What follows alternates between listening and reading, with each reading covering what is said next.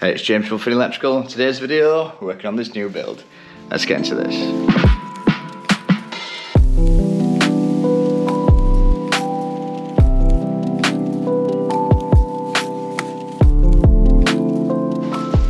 Alright, so it's into this new build now then. So I don't know if you've seen some Instagram stories, but this is the house where this is going to be like a stone clad going up there. We're going to use this stone. Looks like someone's dropped it, broke it. Oh, that'll be all stone clad all the way up. And what we've done is put some ground lights in. These are your ground lights then. So we've got some 6-inch tubing. We fixed it down just on top of this membrane. So these are 200mm off the wall all the way down. And what these are going to do is just shine up. So there's some underfloor heating to go in. So what they're going to do is put this king span in, like you can see. And they're going to put the underfloor heating there, screed it. And then what we're going to do is come along and then chop around the rim, flush with the screed. And they've got some, I think it's some Yorkshire stone flags going down. So we'll have to mark out for that and then get the lights brought up and brought through. With the nice flush ground lights shining up this stone clad wall, so that's going to look pretty sick. So yeah, you got one here shining up there, then 2, 3, 4. So yeah, there's loads to get on with today. So we're just getting the groundworks done. And then we're going to be back a bit later to wire everything up. So there's all the downlights and pendants. There's like a big pendant drop hanging down. Some really cool light features and fixings. So yeah, I'll show you how we do it. Right then, so what we've done then, we're going to get some power into this island then. So it's going to be a big bank of appliances, like 2 double ovens, like a little worktop with a socket on, and a few other appliances. There's fridge, freezer, wine cooler, loads of stuff going in. So we're going to have to hold this up out of the way because it's all going to get insulated, screeded, well, underfloor heated and screeded. So this is the end of the island.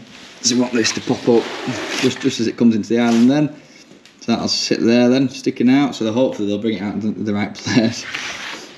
And then this side will obviously come to mid cabinet, which is what we want. So then that way, if it's 600 out for your units, if that sticks out in the middle, we can actually route cables in afterwards, worst case, if they want some extra bits in or whatever, I don't know. But yeah, it just opens up options, doesn't it? So then, that's the island power in, so I've just strung it up temporarily until they can sort it, and then we'll have to tie it in nicely afterwards. And obviously get it notched in and down that 6-inch zone, and just lay loose across and then out. That way we can get to the cables afterwards if we need to. So that's what's going on in here then. So that's the kitchen then, so we haven't got a kitchen plan through yet. So, but apparently there's going to be a massive island in the middle here then. Big island, big TV on here, a few feature lighting that they haven't decided yet. So it's going to be like LED strip. It's going to be like a couple of wall lights. And then we've got these fancy switches going in. So it's the smart home switches by locks on. So it'd be like an engraved black switch. So it'll sit over here. So on that there'll be 6 switches. So one will do LED strip along here. The smart switching then, that's pretty cool. So it's a different type of wiring. So normally you kind of wire from fuse board into switch with the live and neutral 230 volts. And then you send the cable up to your lights, which will do your down lights or pendants or LED strip. But with this smart switch, it's called a KNX cable. So it's like a, what do you call it? Like a data cable almost. And it's got 2 pairs or 4 pairs depending on what you get. And what you do then, you send one cable all the way back, or in and out all your sensors and switches. And it just basically works like data. It sends a signal to then tell a panel to make a switch turn on essentially, or tell a switch to dim on or dim off. So yeah, so it's a totally different wiring. That means every lighting circuit then has to go back to the panel. So near I think there's like 9 downlights going in here. So you'd wire in and out and then all the way back to the panel. You'd wire LED strip back to the panel. So that'd be 12 volt. That's why we put it in a separate tube. So we'll get that separation. And then obviously more lights back to the panel. I think outside lights are going to come on from this as well. So there's some outside lights which will go back to the panel. So therefore, if you do it that way, we'll be able to automate them and make the outside lights turn on with different times a day or whatever. So it's like a, yeah, it's a good smart home system really. So the switches have got built-in sensors as well. So this is getting underfloor heating in. So we could make the switches basically turn on little actuators, turn on the boiler, open up like a switch almost on a pipe, which then flows around, turns on a pump, and you got heating for that room. So yeah, it's pretty cool stuff. So we've got that in there, and we've also got to get the last leg up that wall and just coiled up, ready to send back through. But yeah, it's interesting one, trying to get the roots through. So obviously it's a timber framed house, so we don't want to start drilling through stuff, which is supportive. So there's loads of like, well, if you look, it's all just timber built. So there's big trusses all over the place which we can't drill through, and we need to get roots from one side of the house to the other side of the house. So it's a bit of a challenging one really. But yeah, it's going to be pretty cool. There's loads of like wardrobes with like feature lighting going in and downlights going in, and just tastefully though. So it's not just like 6 to 8 just equally spread. There might be 4 downlights along the wall with like a pendant in the middle, and a couple of 5 amp sockets for like bedside lights. So you have to come in and switch on the different lighting and set up different scenes. Yeah, I reckon now. Yeah, so like this room here, it's going to be, it's a bit different then. So it's just, well, for this one it's just downlights to be fair. So angled downlights there, angled downlights there. So they didn't want any feature lighting in this one. And this is going to be like a little dressing room there. Should be cool. So wardrobes, it's going to be like Narnia. So you come through the back of that. And then we've got like a big fuse bar to go in here then. So we've got to bring a big 16mm up here. So that'll do the solar. So solar going in. MVHR, so that's all like heat recovery stuff. So essentially, you heat your house and then that just circulates it all. So you get, and filters it as well. So you get like good quality air in your house. And it's not just stagnated air. So it's pretty cool stuff really. So it's a nice sized job. So yeah, we're just kind of finalising stuff now. Getting cables in before the flooring guys do their work, and in the floor heating guys does their work. But yeah, once they're all finished we can crack on with this job. So it's going to be pretty cool. Yeah, so that's that pendant we're talking about. So that's going to be a flat ceiling across here. So wiring like a pendant here, which will come down really low, like a cool funky light. Yeah, we did one in like Leeds where, and it was like a big chandelier we had to put up, and it were, so I think it was about £5 this thing, 6 grand. The same company who did the was it Casino Royale, the James Bond movie. Yeah, they built all the chandeliers for them. So they're a company down London. But yeah, it was nuts, that project in Leeds. It took I think it took about 2 days to get it up, and a big winch that come down with a big 20 kilo weight on. So I'd think there was something there. Yeah, really cool stuff. And now it's a nice little project. Yeah, me and Herbie then, we're just going to nip out then. We're going to go to a wholesalers and get a drum of cable to do the ground lights then. So it's going to be long enough to go all the way back to that panel. So it's going to be about 25 metres of flex. So we'll get a bit of 1.5 flex from wholesalers and get that running. Oh, in Greg's. Can't beat the Greg's, can you? What are you getting, Herbie? Steak bake. Steak bake. Oh yes. Look at that. They've got some Mexican thing going on. Spicy Mexican chicken pizza. Might have a go at that. Looks quite tasty, doesn't it? Woohoo!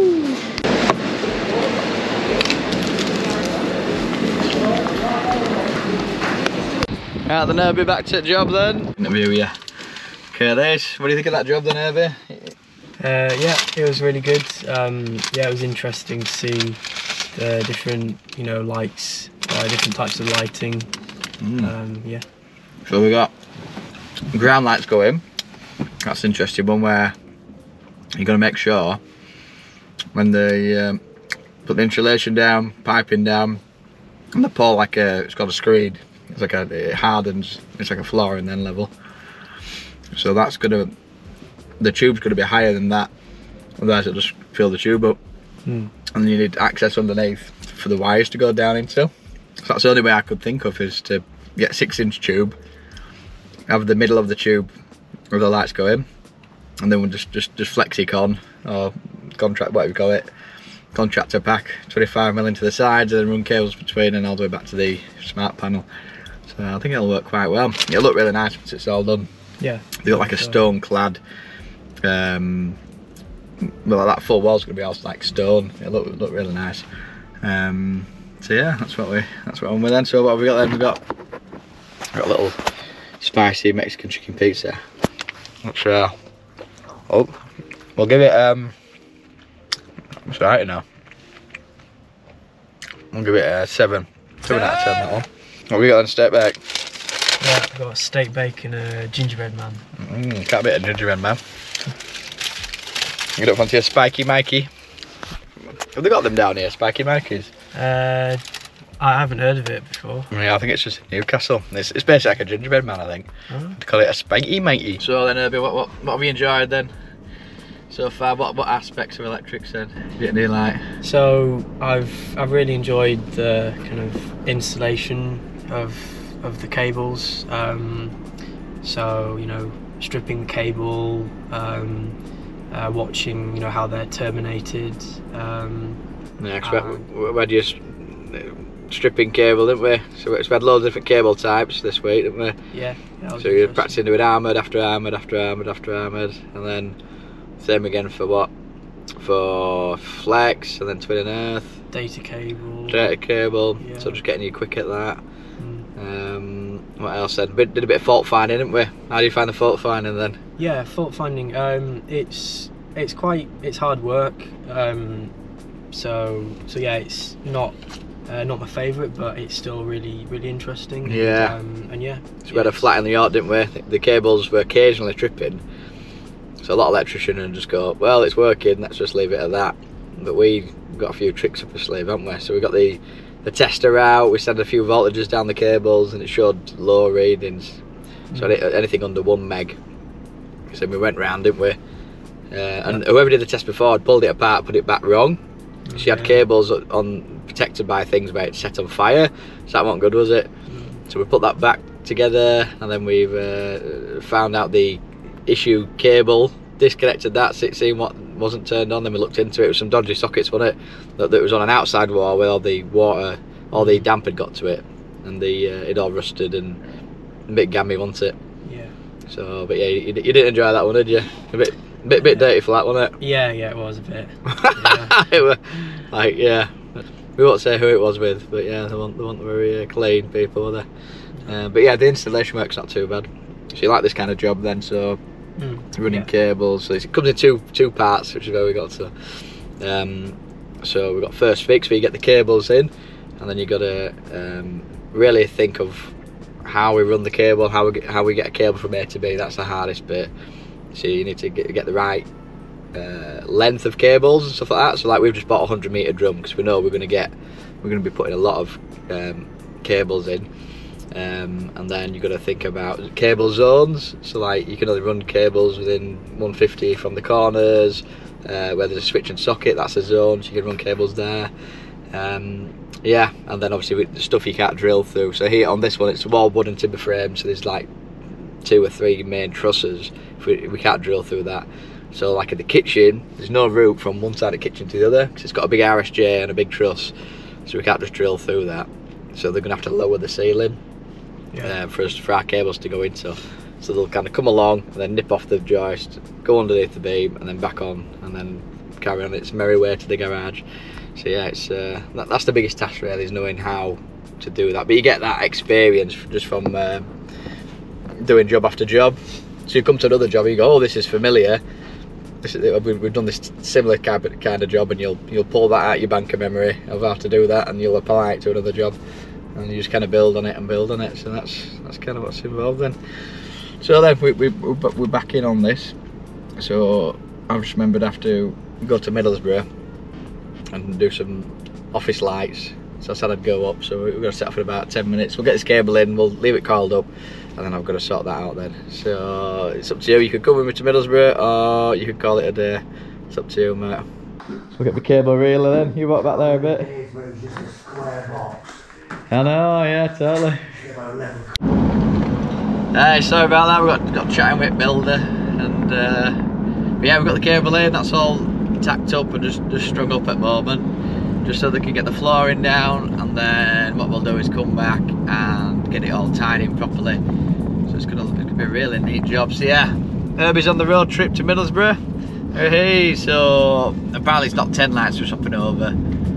It's 2 lights. We've got a light in one office and a light in another office. So we're into wholesalers now, on my up, get a few bits, and we'll be done. But look at the beautiful weather, beautiful blue skies on this country road all the way up to Middlesbrough. So it's not bad at all really. We're enjoying the views, having a good chat.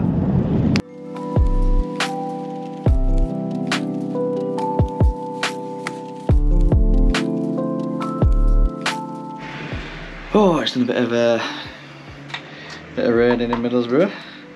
It's got one light done in another office, and we are just doing this one. So we've disconnected it and we'll just wired it up into like a little cable in, cable out, and got some transform for the light. I'm just going to pass that up then. It can be a bit awkward. So you keep doing this until it lands, and we'll plug him in here. So here it's just a little plug, little low voltage plug. And so you've got to turn on the lights on there a bit. We'll watch him come on. Look at that. There's no twisty thing on this. It's just plug in and that's it. And we're nice and bright in here. That'll do. We've got lovely and bright now in here. And we're done. That's not bad. Nice day's work. Just made a little sat nav holder if it can. Oh, it just fits. Oh, what do you think then, Herbie? Nice steady one. Yeah, it was good. Good jobs. Should we go see a man about a dog? Yeah. Or a wife about a dog? Yeah. Where's Zebedee? Seb! Where is he? Bye! Where is he? We've got a doggy. We've got a doggy. Thank you! We picked up Zebedee. Hello, what are we doing? What are you doing? You wanna chew? Thinks he's driving, doesn't he? Yeah. Oh! It's good, press it on you. No. Oh, it's comfy there, look at that. That'll do you. Are you tired? You had a long day at work? Are you comfy, mate? Yeah, I told you I was seeing a wife about a dog. Right then, so that's all we've got time for today then. Oh, if you've enjoyed this kind of content, that's a bit random. So what do we do then? We've got the ground light, showed you that project and what's going on. You've seen a little bit of a light changeover, a bit of Greg's. We've got a dog who's just chilling now, he's going to sleep. And yeah, we've got a little trip home now and we're done. So it's Friday, we're done for the week. I hope you all have a good weekend and you all get up to some fun stuff. I think the weather's going to be nice, so yeah, it should be cool. Right then, have a good one. So if you like this kind of content, hit the like button, hit subscribe, hit the little bell notification so you know when we next upload. As always, I'm going from me and Herbie and Zebedee the dog. I'll see you on the next one.